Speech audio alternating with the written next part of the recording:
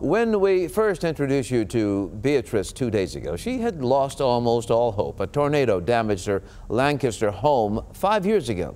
She feared help would never come. She was wrong. Our viewers answered her prayers in a big way. Damon Fernandez takes us to the home makeover project, now underway.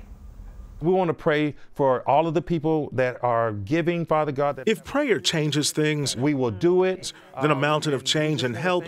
Lord, you know that she has been a soldier. Is finally here for 82-year-old Beatrice Stevenson.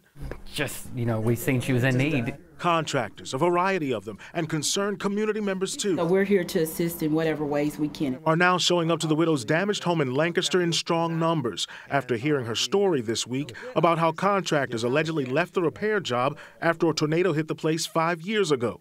Ms. Stevenson says her home's been in shambles all this time. I'm just thankful. I know God answers prayer.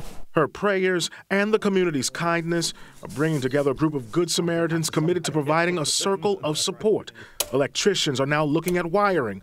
Winstead Plumbing also quickly sent a crew to assess Stevenson's home after seeing her story. Because we'll need to come in and do our part before, sheetrock and all them people come. Members of groups like Oak Cliff Community Cares and Dallas NAACP are stepping up too. They're ready to mobilize volunteers. Once we have a needs list and you tell us what we need to do, we do that well. We follow order. The order of how things ended up here is now being investigated by the local constable. Community are begging.